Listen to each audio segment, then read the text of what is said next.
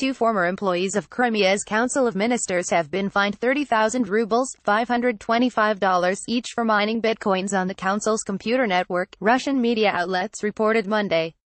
As previously reported by CoinDesk, the unidentified workers were fired in late September 2017. Mining is an energy-intensive process through which new transactions are added to the blockchain, simultaneously rewarding miners with new coins for their efforts.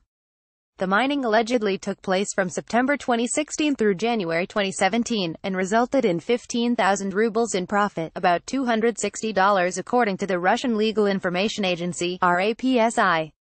The agency also indicated that the employees' mining activities consumed more than 57,000 rubles ($1,000) worth of electricity. The workers were subsequently charged with abuse of power, and they have reportedly paid their fines in full.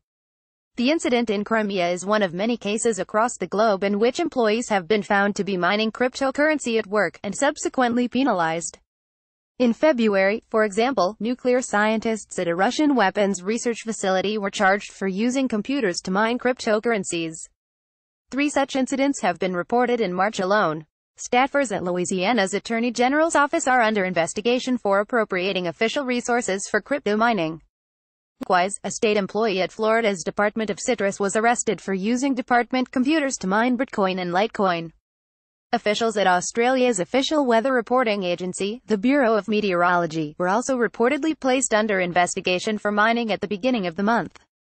Bitcoin mining image via Shutterstock. The leader in blockchain news, CoinDesk is a media outlet that strives for the highest journalistic standards and abides by a strict set of editorial policies. CoinDesk is an independent operating subsidiary of Digital Currency Group, which invests in cryptocurrencies and blockchain startups.